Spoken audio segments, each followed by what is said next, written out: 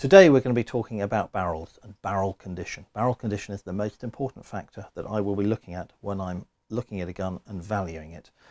Value really is determined partly by the overall specification and condition of the gun, but the most important factor by far are the barrels and the barrel condition. So the very first thing I will do when I'm presented with a gun for examination will be to take the barrels off. I'll have a quick visual look at them. I'll measure them to see what the length is.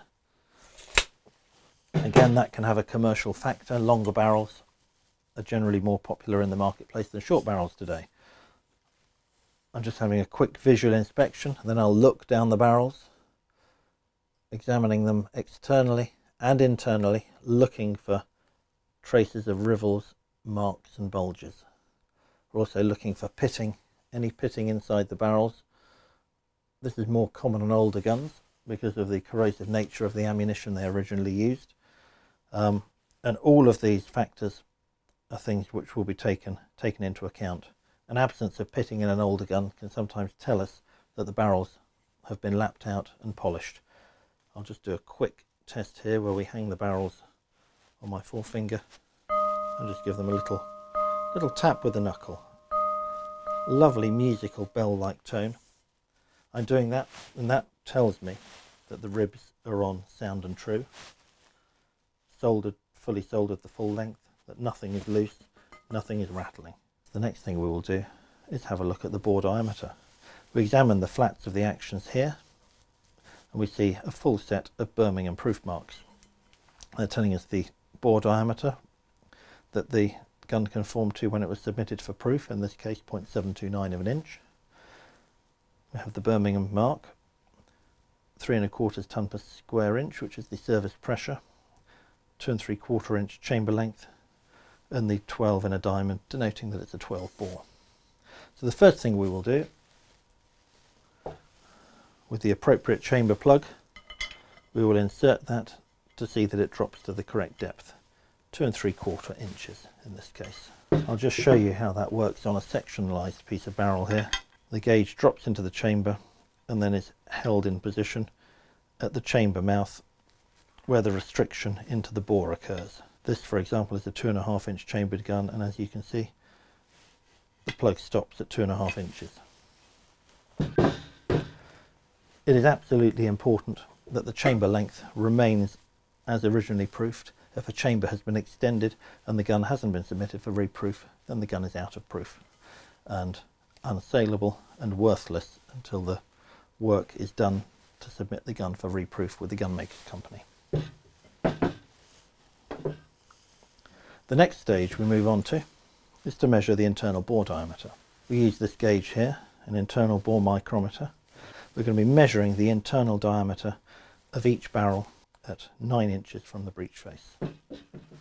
As you can see, this gauge has a line marked on it there at the 9-inch mark to tell us how far to insert it. We're measuring here, and the internal diameter that we are showing on this gauge is 731.731 of an inch,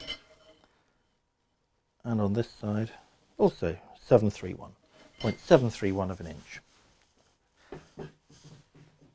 The proof marks here tell us that the gun will be going out of proof when we get to the next proof size, which is 740 of an inch.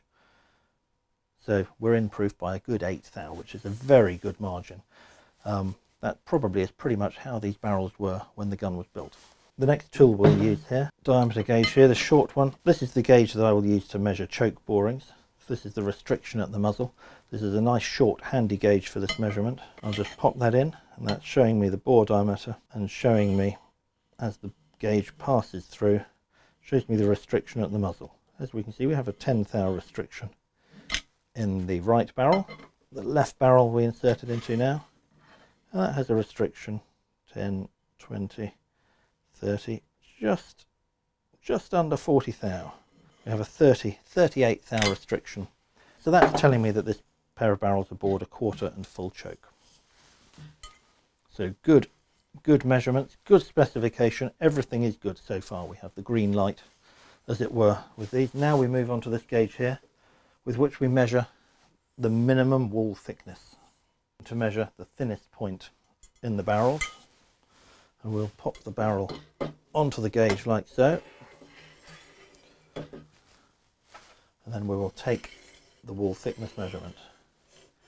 Now at this point I'm running the gauge up, and the barrel's up and down on the gauge, looking for the thinnest point within the area that we can measure, turning the barrel slowly round to measure the thickness of the entire circumference of that barrel.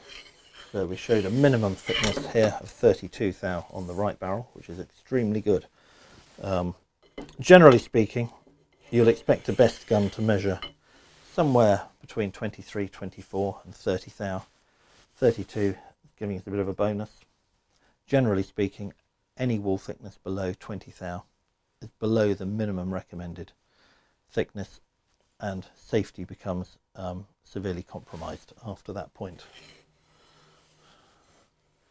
Again, I repeat the measurement on the left-hand barrel.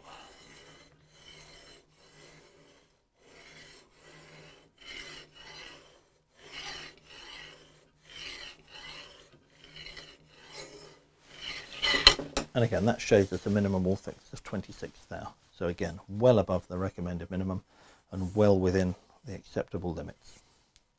So overall, these barrels measure extremely well. I'll just quickly show you this test piece here, which has got a couple of the defects that we really are not looking for.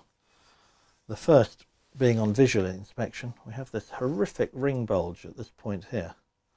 This has been caused by an obstruction blocking the bore when the gun has been fired, which has caused the bore to burst. Now, a material weakness such as this renders a pair of barrels such as this scrap. There really is nothing that can be done to repair a defect such as that, which is why it is extremely important to always check before you fire a gun that the bores are not obstructed in any way.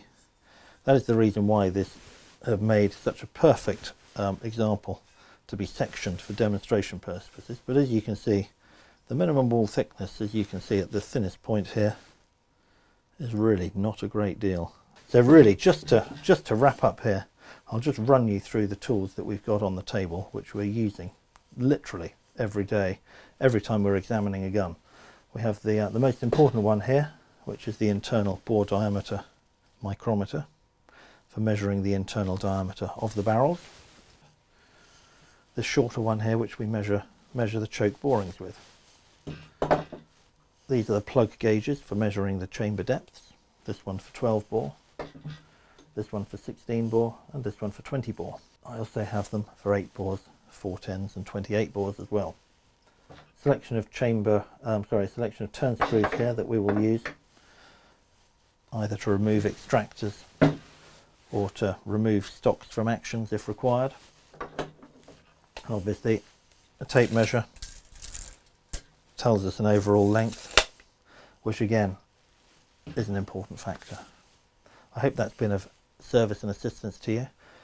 As you can see, it takes us a good 5 or 10 minutes with each gun that we examine to check the barrels over thoroughly before we can move on to the next step, which will be checking the action and the engraving and the stock.